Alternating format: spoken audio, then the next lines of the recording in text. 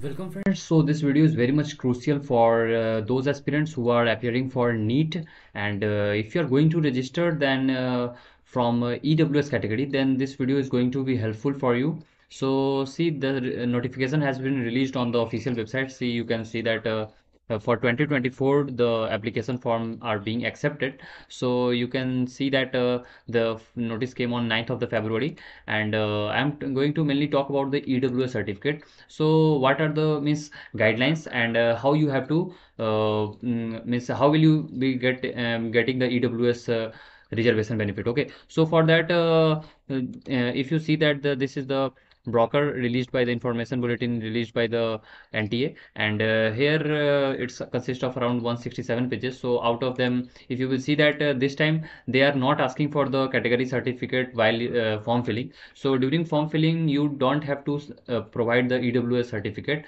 So when you will have to means provide that EWS certificate. So during counseling you will have to provide, but while filling the form you will have to state that from which category you are belonging.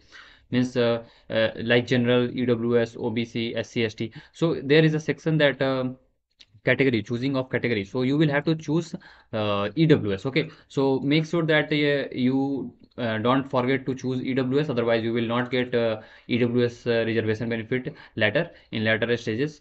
So you can see that the documents which they are asking are mainly your passport size photo and signature, and moreover you see that left and right hand finger and thumb impression, and those who are belonging to WBD category, then though they required that certificate. Okay, and citizenship certificate are not required for Indian citizens basically, or those who are residing in India, but these are the certificate who are residing outside the India. Okay, means Indian boundary, so they have to provide this. All of the students don't have to provide this.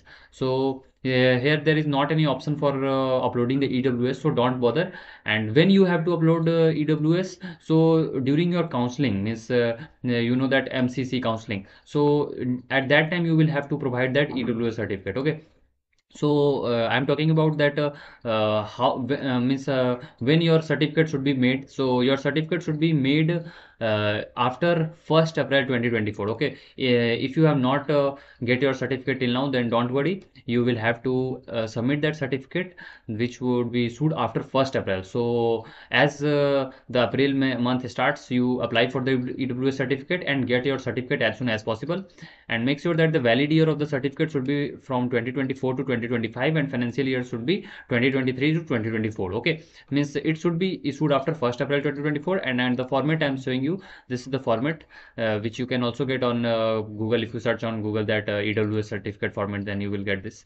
Okay, so here the valid year, caste certificate number, date, all these things are had to be mentioned, and I have made a very specified dedicated video on EWS certificate. So if you want to watch that, the link is in the description box. You can go and watch about that, how to get EWS certificate, and from other details that if you are having any query. Okay, so in brief, I have just summarized all the things that now it is not required certificate, but after qualifying NEET and scoring good marks, if you are going to get take admission, then at that time you will have to provide the EWS certificate, not now. Okay, so thanks for watching and prepare well. Have a good day. Bye.